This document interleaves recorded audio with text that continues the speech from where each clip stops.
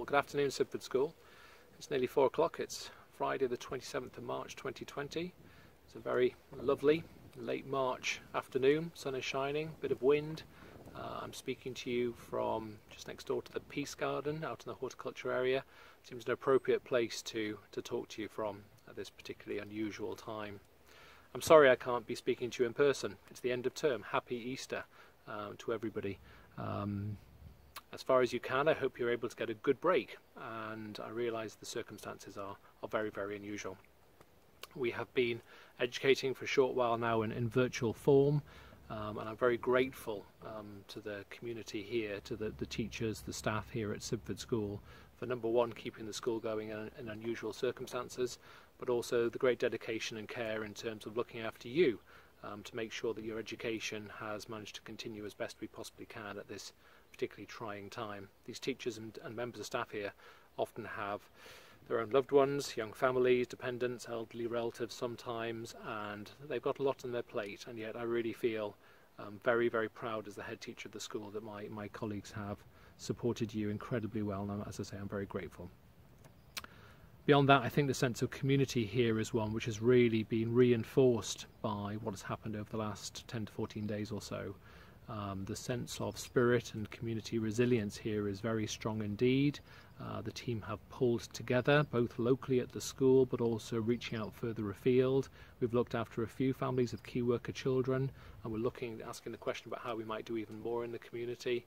We're part of a Sibford support group, that's a local group, and many of these groups are springing up around and about, and perhaps you can look and see what else is going on and whether or not you'll be able to support in any shape or form. And from yourselves as well, I've been very, very grateful and very touched by the comments both from pupils but also from your parents and guardians and people close to you as they've supported the school and your education at this very difficult time. As I say, I'm hugely grateful. It's a concerning time. It's a concerning time for everybody, and I don't think we can beat around the bush. I speak to a lot of head teachers. I'm fortunate to have other head teachers I can communicate with on a regular basis, and I think we're all agreed that none of us were quite prepared for this. I don't think anybody's been quite prepared for the circumstances we find ourselves in.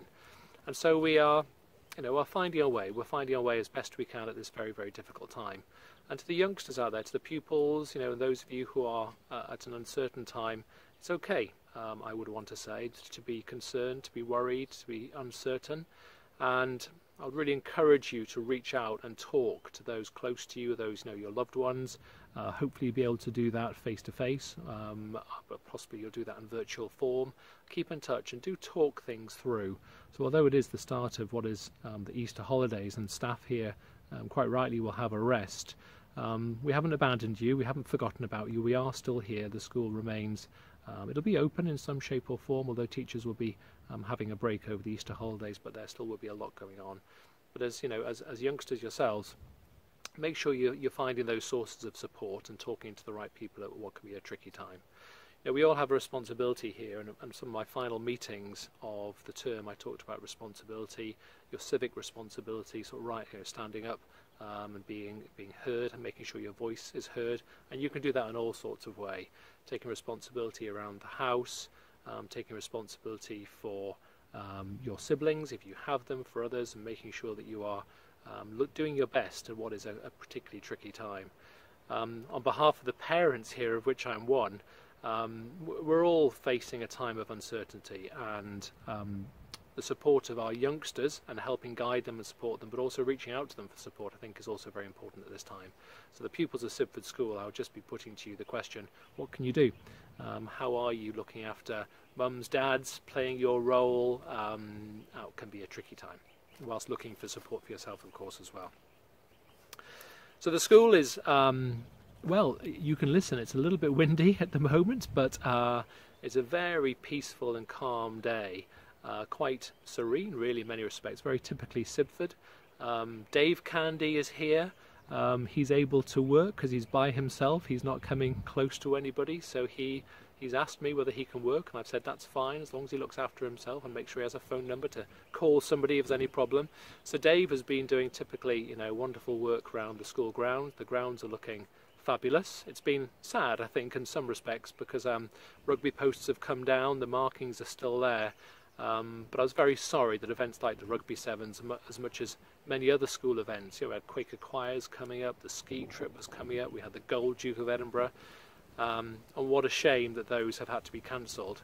Actually, when I came past the school hall just a few moments ago, there are desks laid out for exams alongside the backdrop of Les Miserables, and yeah, that was a very, very special moment, and the Les Miserables, I should say, perhaps less so the exams, but a really, really special moment. And I think if there are small, positives here, and they are only small ones perhaps now, it was the fact that we were able to have that wonderful school performance, that some of the Rugby Sevens did take place, and I know that some of the older pupils will still be frustrated that they didn't manage to get involved with that, and there'll be lots of frustrations.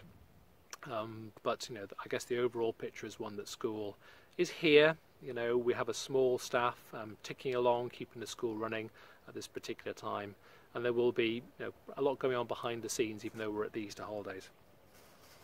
So, for those of you in exam groups, because I know that the Year 11s and 13s in particular, it's not exclusively those groups, but particularly those groups, I really am feeling for you, and your academic teachers and your tutors, have been really upset, I think, on behalf of yourselves, in regard to the fact that you've had that opportunity to shine taken away from you. So we really feel that pain, and we sympathise hugely with that. Saying that, there's a real resolve. I can see it very clearly. Jill Spence with the Year 11, the Key Stage 4 team, Kate O'Needle and Darren and the sixth form team are absolutely firm in their resolve, alongside academic staff, with the support of our fabulous exams officer Sarah, that we are going to do everything in our power to get you the grades, the fair grades that reflect your endeavours. At this moment, today, I can't tell you exactly how that is going to pan out, exactly what Ofqual, the examinations boards themselves, will be saying.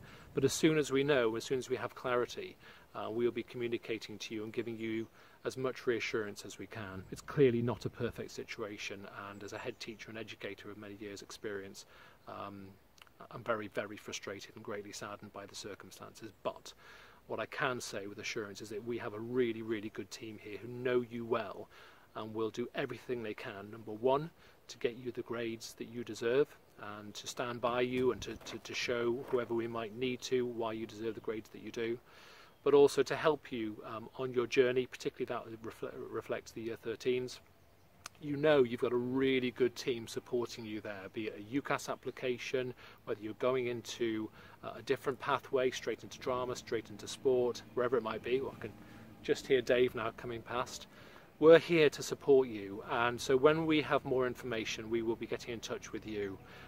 So please be reassured that we are absolutely on your side. We'll do everything we can to support you into those next steps.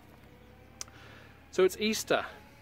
And for many, when we think about Easter stories, you will know that Easter time is a time for some of, on one level, great loss, great sadness, worry and concern, and I guess that does reflect in part where we are right now. However, I think it's worth reminding ourselves that alongside that, there are messages of love and of care, of new life, and perhaps for myself right now, beyond all feelings, it's that of hope.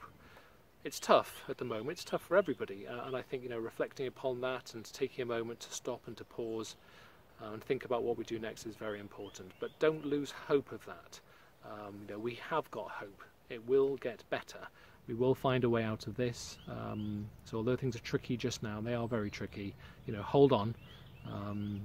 Keep your wits about you. Let's use common sense. Here at Sidford School, we're really looking forward to seeing you again. I think as a head teacher and an educator, not having the pupils here in the wider community is a tremendous loss. So we are looking forward to seeing you. Look after each other. Take care of yourselves. Look after your loved ones around you, and we're looking forward to seeing you very soon. Happy Easter, everybody.